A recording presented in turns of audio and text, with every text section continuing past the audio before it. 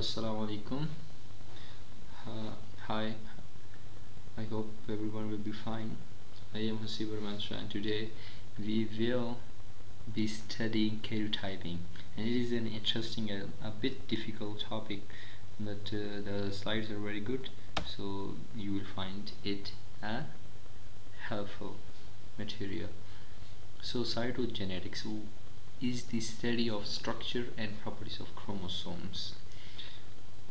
So chromosomal behavior during mitosis and meiosis, chromosomal influence on the phenotype, and the factors that cause chromosomal changes. So all these things, when we study it, we call it cytogenetics.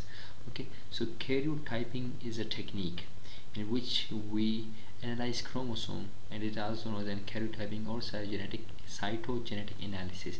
Karyo means, you can understand like eukaryotic and prokaryotic, which means kary means nucleus.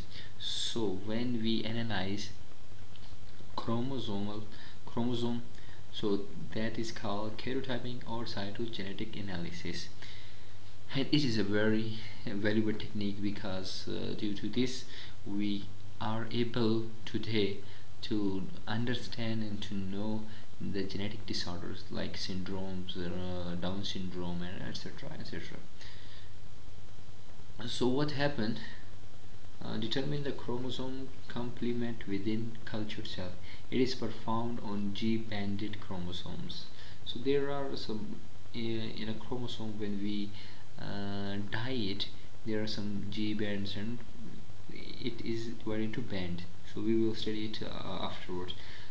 A band is defined as the part of a chromosome which is clearly distinguishable from its adjacent segments by appearing darker or lighter after staining. You must remember that. So the chromosomes are visualized as consisting of a continuous series of light and dark bands. So dark bands have that part of chromosome which is a bit condensed and have compact DNA, while light bands have a relaxed DNA which is easily replicable. So you can say that chromatin, euchromatin, and that stuff. Okay, so chromosome number and gross structure are determined, and deletion, insertion, duplication can be detected after this analysis. Moving on, karyotyping technique can help the affected families like Down syndrome and etc. So to rule out the classical chromosomal syndromes like Down syndrome, to determine individuals with multiple congenital, I pronounced it a bit wrongly, congenital disease present from birth, anomalies, etc. in parents of siblings, a brother or sister with chromosomal abnormalities, in all children of individuals with balanced or structural anomalies, in couples with histories of 2 or more fetal losses, in abortuses, immature placental or fetal and malformed stillborn infant born dead. So all these are genetic disorders, and these can be analyzed by karyotyping technique. Individual with ambiguous genitalia and mental retardation, females with amenorrhea, pubertal failure in males and females, individuals with hematological disorders, and individuals exposed to carcinogens and radiation which cause some mutation in them. So these all can be analyzed through karyotyping. So how it is done? First we prepare the chromosome for karyotyping. So how we prepare it? We took a tissue sample, add chemicals to stimulate mitosis. We take a tissue sample, so then we add some chemicals to stimulate mitosis. After that, so it become a culture in a growth medium. So media is provided for the growth, and tissue is added. Chemical which initiate or stimulate mitosis is also added. So now incubated for 2-3 days. So the culture will grow. Add chemical to stop mitosis in metaphase. So now after 2-3 days we will add some chemicals which retard or stop growth, so it will be in metaphase. So after that, transfer cells to tube and centrifuge to concentrate in layers. So we will transfer it to tube and centrifuge, so we get cells, or you can say we get different layers of concentrate, which will have different kind of cells and chromosomes.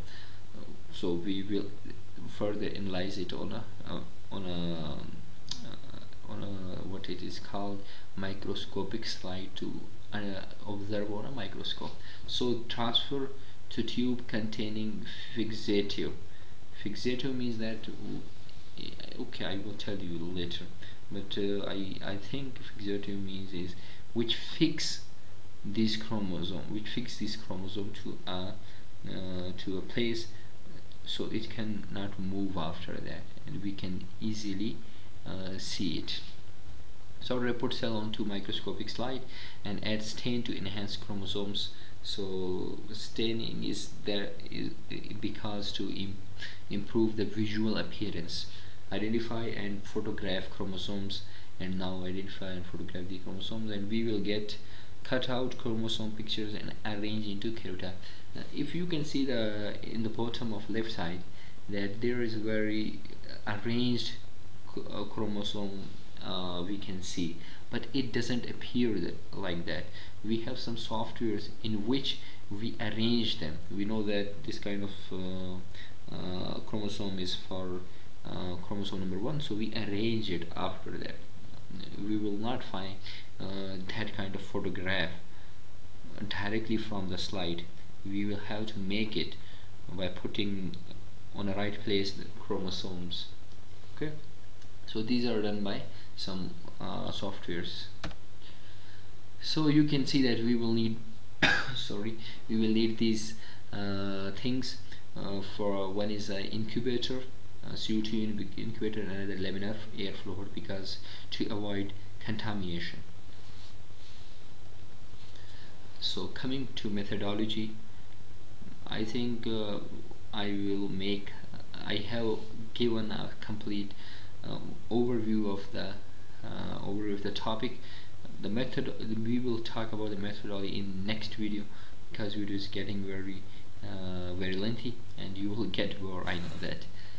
So please subscribe my channel and share it with your friends, and if you like it, please give a thumb. And if you want some other topics related to biotechnology, biochemistry, microbiology, and this kind of immunology and etc., so you please ask in the comment box, comment section. I will inshallah make videos for you, and I will make some good and very helpful slide for you.